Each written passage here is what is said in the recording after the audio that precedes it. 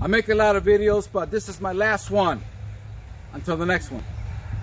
But anyways, I got my friend over there. Hey, I went to see another friend, and I told him, hey, let's delete debts. And he goes, yeah, we got to forgive one another. I said, no. That's not what I'm saying. I said forgive literal debts. You see, Jesus in Luke 4:19 got up, he took the scroll of Isaiah, and he says, I come to announce the year of the Lord's favor, which every Jew today and back then knew that means the year of Jubilee and the reign of God and parties and banquets. And it has no statute of limitations, and humanity's in breach of it. That's really the sin that Jesus said, I bring judgment because they don't believe in me. So when Jesus announced it, Zacchaeus, the tax collector, initiated it. He gave half. Amen. And he forgave, right. And then Jesus said, today you got salvation. I want to party with you. I'm going to hang out with you. And that's what we're doing. Right. Amen to that, right?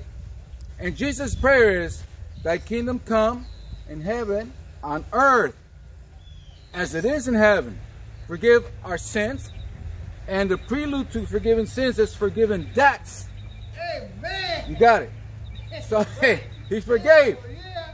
That's the Jubilee. And that's what mankind is being judged right now. This virus is May 18th. God relents if we repent, like Jonah. But we haven't obeyed Jesus. We turn our backs on the sacred command to love each other. And the Jubilee in heaven and earth.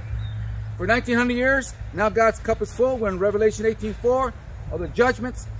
Now, if we delete that, all the pastors and priests, you have to announce it. You can't play this game no more. That's the gospel. Okay? So when Jesus took the scroll, they took him to the edge of the cliff to kill him. Was it because he's saying, oh, you got to forgive each other's sins? Or real debts? That's right. Take it serious, brother. So anyway, the debts are what we have to forgive. Real debts. And some people, I told a friend, and I said, let's forgive our debts. He goes, you know what, the same guy I was talking about.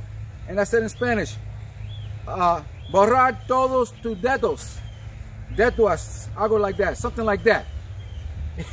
And, you know, and that's what it, you know. Do it again. I can't do it again. So let's forgive our debts. Pastors and priests, y'all have to announce this. Because if you don't, God will relent. But if you don't, New York is money, Wall Street, the God of this world. When you have Wall Street gone, because that's what Revelation 18 is all about. 1 hour, the mushroom cloud, radiation. So if you give our debts, you don't do it, that's what's going to happen next. And then someone's going to say, you know what, I got an idea. I think the only way to come out of this, forgive our debts. Let's start renew. You know, what an idea. Yeah, that's what's going to happen. That's on God's plan. People are going to say, you know, the only way to come out of this present global crisis, financial crisis, is to forgive debts, all debts. So, see me now or see me later. And together we can do this. It has to be done together, corporately. You know, we're working together with the mask, and it's a simple thing, but the principle's there. We can work and do things together.